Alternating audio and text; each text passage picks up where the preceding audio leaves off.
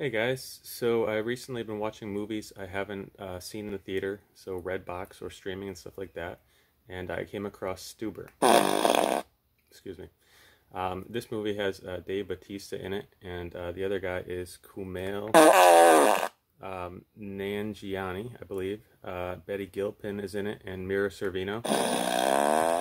And it's a comedy where Dave Bautista is a cop, and he has surgery on his eyes.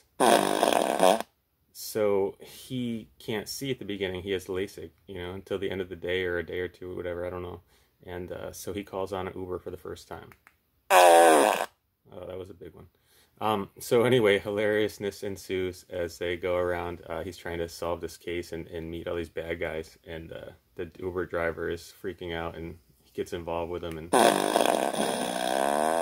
it's pretty funny all around. So I definitely recommend you see this movie if you get a chance on streaming or Redbox or wherever you can find it. And I need to go to the bathroom.